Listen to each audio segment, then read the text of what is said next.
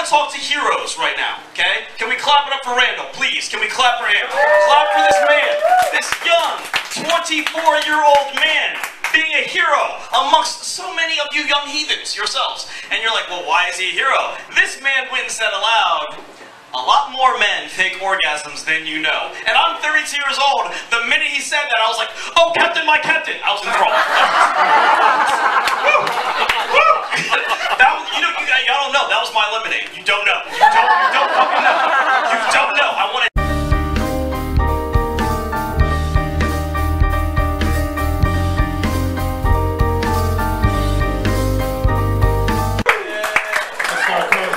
I don't agree with this outfit ever. Give it up for the very first Setoiyo. Yeah.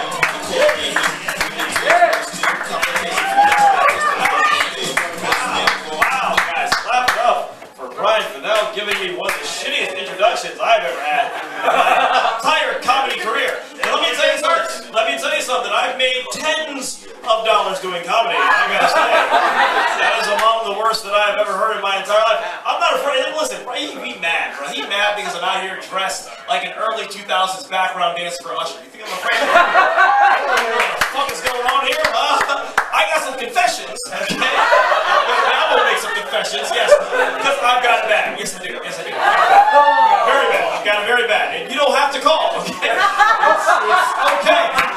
Because I'm going to be alright tonight, okay? Woo! Because I like it my way. You understand? I can keep going with it. It is over. Get the fuck off stage. Your time is done. You couldn't do it in 5. You couldn't do it. It wasn't meant to be. It's okay, because you'll try again and it'll be better. But it's good. R. Kelly, yeah? Yeah, no, like, hey, you know what the funny thing about it is, though? They were like, R. Kelly he has these aspiring artists in a sex cult, and I was like, well, yeah. Well, yeah. I was like, did you not see him piss on the girl? Like, we saw that. No, we saw he pissed on a little girl. Like, allegedly, it was totally him. Like, it's totally him. Like, he pissed on this underage girl. And we did not take him to jail.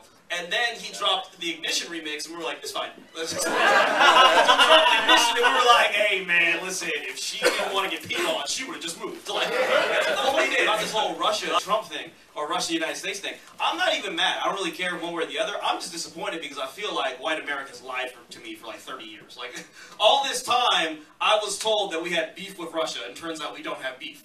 What the fuck did Apollo Creed die for then? Like, why